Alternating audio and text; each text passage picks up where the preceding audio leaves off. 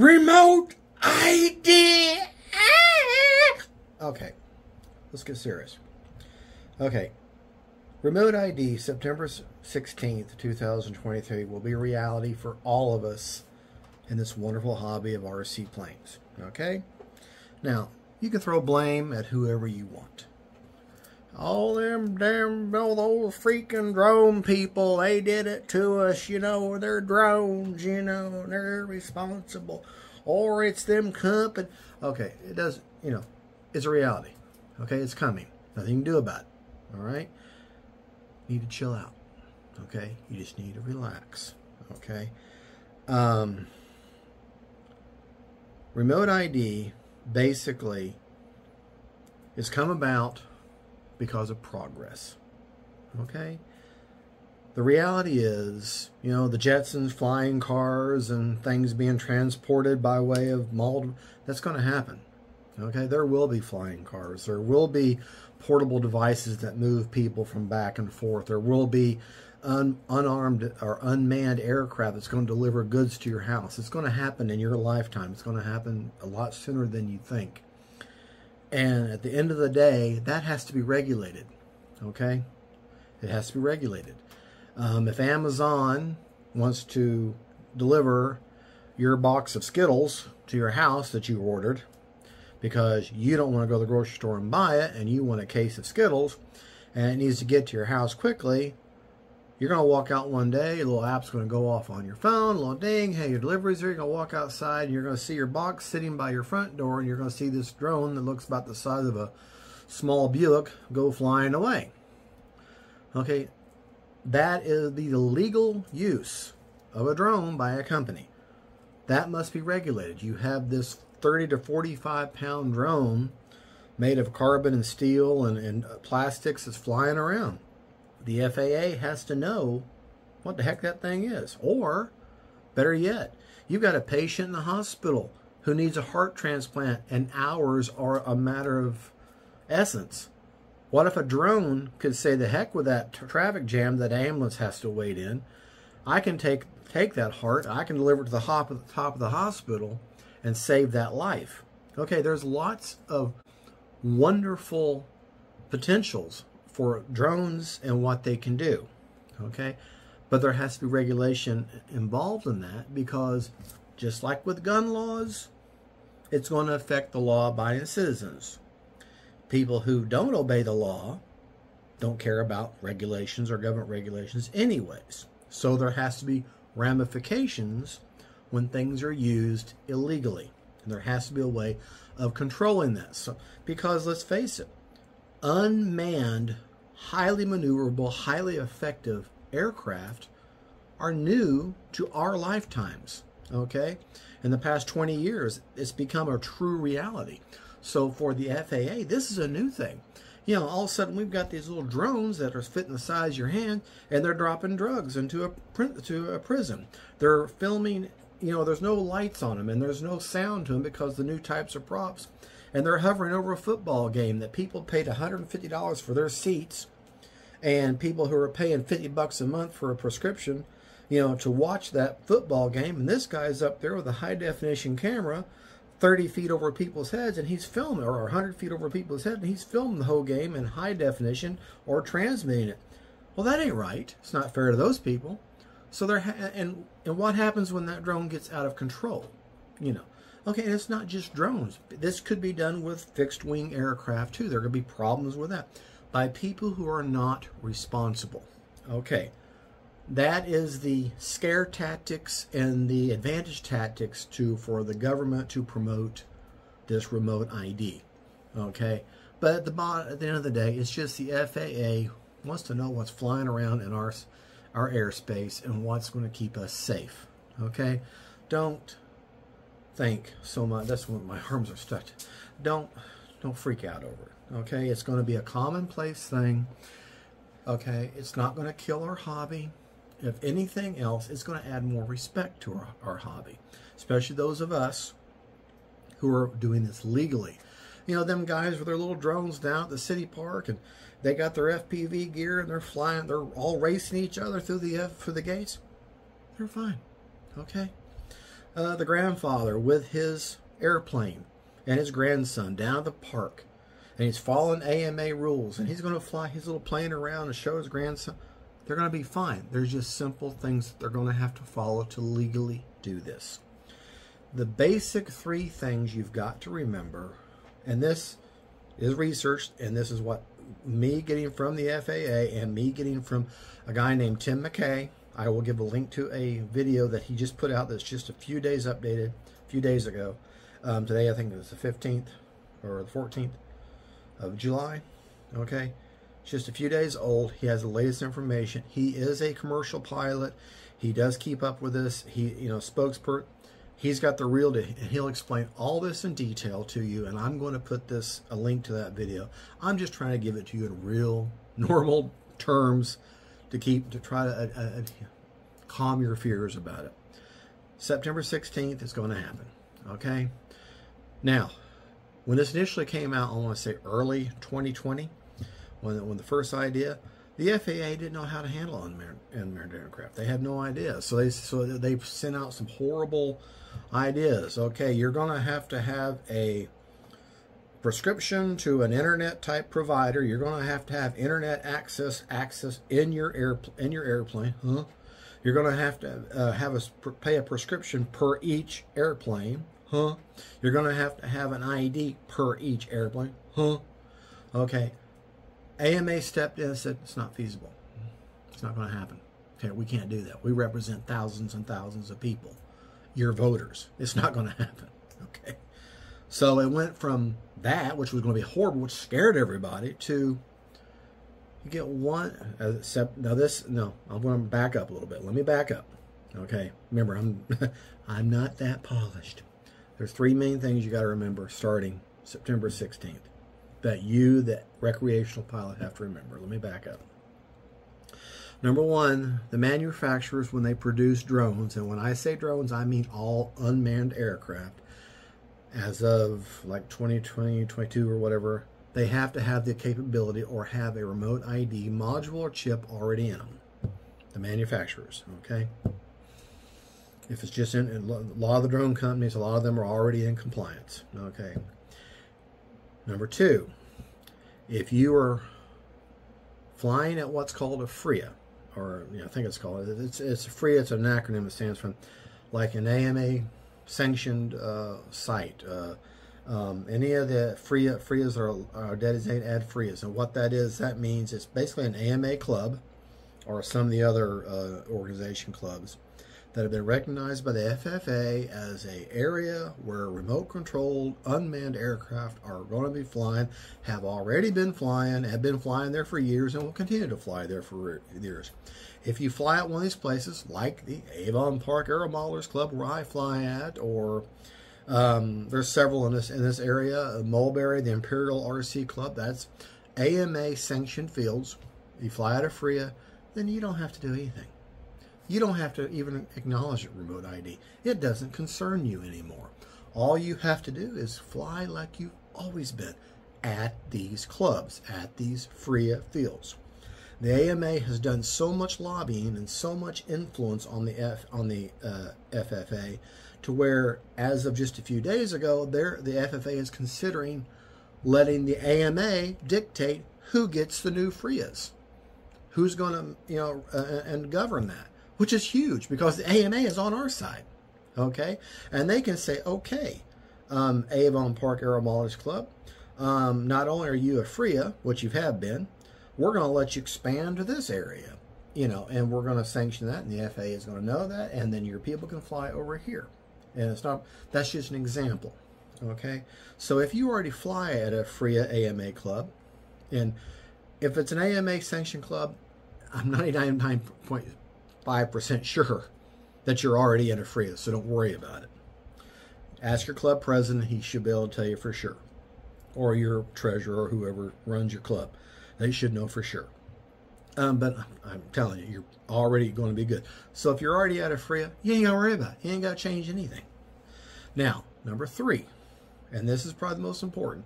Those of you guys who don't live hundreds of miles from the nearest club and you can't get to a club, you're going to have a little module. Now, when they first started coming out, they were a couple $100 each. And that's really, it's too much. But now, like Tim McKay on his website will show you, they're getting them down to $39. Okay? And even cheaper. And as it becomes a reality on the September 16th, technology, fighting with your competition will drive the chips down, the little modules. And they already got them down to weighing just a few ounces, next to nothing.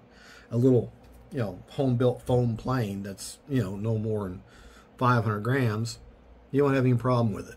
All right? It'll plug into your receiver or on a wire or whatever. It'll have power, and you're in compliance. And it'll probably like Bluetooth off your phone. A lot of the newer transmitters, you know, like that, already have Bluetooth capabilities. You know, it'll hook to your phone. This becomes your home station. Your airplane's flying around, and you'll be able to take that little module and you'll be able to put it and move it around from plane to plane to plane. Because initially it was going to be like $10 a month per plane. Initially, back in the early 22. I have over 100 planes. At $5 or $10 a month per plane, that'd kill me. That'd kill my hobby. Okay? I could only have 1 or 2 planes at that point. All right? But no, the AMA said no, that's not realistic. These people have 500, 600, 700 planes. They said, okay, just one module, and you can move it from plane to plane. So you'll have one module that has your information, that ties it to you, that you register with the FAA, and you're going to take that little beacon transponder, what you want to call it, and you can put it in that plane, you slap it in there with a piece of Velcro, and off you go. Then you fly. And it was going to be, you had to report your flight path, where you're going to fly, when you're going, how long you're going to be flying, the area you're going to be flying. You can't go more than 400 feet. You can't go more than this distance, blah blah blah blah. And the AMA said, no, that's not realistic. And are you going to have the manpower to handle all that? Okay. Basically, it just gets down to fly out of free if you can, and you ain't got nothing to worry about. After September 16th, okay, and you're not going to be flying out of free, but you still want to fly your little plane down at the local park or on someone's land, and you want to be in compliance, then you'll have to have one little modules, and you'll move it from plane to plane. Eventually, it'll be you'll get a new receiver, and it'll already be in the receiver, and in your transmitter will get an update, and it'll be already in your transmitter. You won't have to worry about it. It will be a no-brainer. Okay? Do you actually think that this is going to kill our hobby? It's not. If they knew, if all them big money, all this money invested in this hobby was going to kill this hobby, you would already see Horizon Hobby shutting down. You'd already see Motion RC shutting down. You'd already see Free Wing and all these companies that make these planes shutting down, and they're not. They're still producing brand new planes. They're still doing development and research. They're still moving forward. And it's not just going to be at FRIAs. They know it's not going to be just for the people at FRIAs. It's going to be for everybody, because the remote ID is not going to be that big of a deal. Okay? And you say, well, I can't fly over 400 feet. Well, if you're flying line of sight plane, I don't care if it's a 15-foot wingspan. If it's 400 feet away, it looks like the head of your thumb, the tip of your thumb. You're not going to be able to tell which way is up or what it's doing anyways. Watch my video on how to tell if you're flying too far away. Okay, so that's not going to be an issue. All right, calm down about about obeying remote ID. Okay, calm down about being compliant. It won't be that big of a deal. It's not going to be a huge expense, and it'll be very easy to deal with. Okay, you're going to pay for one little module. Even if it is $200, which was the initial one was proposed, you buy it once and you're done, okay? But it's going to be a lot cheaper. I mean, like I say, on the Tim McKay's site, he's talking about being $39. He shows one it's $39. That's not yet there, but will be.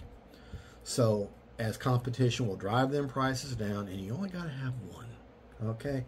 I'm not going to drive that point, but that's all the three things. Everything I just said is for people who want to be in compliance. So basically, follow the AMA, be in compliance, you can continue with your hobby.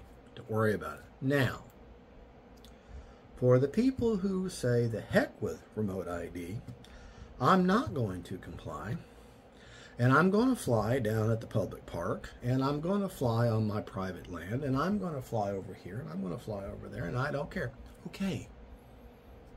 I'm not telling you go right ahead and do it, but that's your life, okay? That's your responsibility. But when I tell you what I'm about to tell you, I work in a field that I'm not going to go into what I do for a living or where I work at. You're just going to have to trust me, okay? Because I don't let the two, my channel and my work life are two totally different things, and I'm going to keep them that way. But when I tell you that I'm in a position of a lot of authority and in a position of a lot of security over a lot, just believe me. Okay, you're just going to have to trust me, and I've been doing this job for 30 years. It's very stressful, okay, and I know what I'm talking about. Just trust me, okay? Whenever a cop has to, and I'm not a cop, but whenever a cop has to arrest somebody, and they have to keep arresting that person drew attention to them in some way, shape, or form, okay? If you're flying your little drone or your little fixed-wing aircraft and you're down at the park and you take it and you fly it over on private land and you start videotaping that little girl in her bikini, okay, someone's daughter who's 13 years old, and you're filming that with your plane or your drone, and then mom comes out, this Karen comes out, and what the heck are you doing? That's my daughter. Blah, oh, the heck with you, lady, and blah, blah, blah. Okay, now you're drawing attention to yourself and you're doing something you shouldn't do. Okay? Now, that's our present situation. The cop's going to come. He's either going to, A, give you a warning, or B, he's going to arrest you for trespassing. And if he gives you a warning and he has to come back, he's going to be arresting you for trespassing after the fact with warning. Okay? That's our present situation. Okay? If this was to happen after September 16th, now he's got that new memo in his email, in his squad car, that tells him, well, this is however way they're going to regulate, a infraction or a non-compliance with FRIA, whether it's going to be a third-degree felony or whether it's going to be a third-degree misdemeanor or whatever, or a second-degree misdemeanor, sorry, or whatever it's going to be. Now you've got that also, okay? Don't be stupid, okay? If you're going to go down to the public park, follow AMA rules. Now, don't fly over people's heads. Fly away from people. If you're on a soccer field and like I used to do, and a team of people want to come out and play soccer, get off the field, because the field's going to be used for what it's intended for. You need to go. Fly when they're not there. Fly in the early morning. Fly in the evening. Don't draw unwanted attention to yourself. Keep within AMA guidelines. Okay? You're going to be flying on someone's private land that you've got permission to be there? Go for it. Okay? It's going to be treated, because the regulation, and there's so much controversy over it already, about, and the only thing they've got on you is a remote ID complaint. There is so much controversy and so much speculative about this.